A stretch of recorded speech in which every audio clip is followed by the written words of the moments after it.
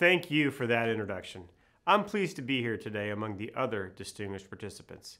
In the last couple of years, California has had an unprecedented opportunity to invest in education.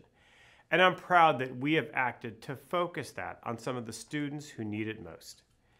$4 billion will go to expanded learning opportunities aimed at children who can benefit, especially after losing ground during COVID's shock to our educational system.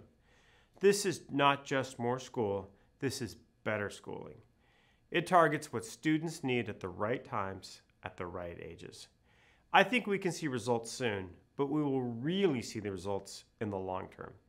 It means better stability for families at home and at work, but it also means that children will get a better start at their education. They will turn into more proficient students and more successful adults, however they choose to define their success. California will certainly benefit, and I'm excited to watch this develop. Thank you.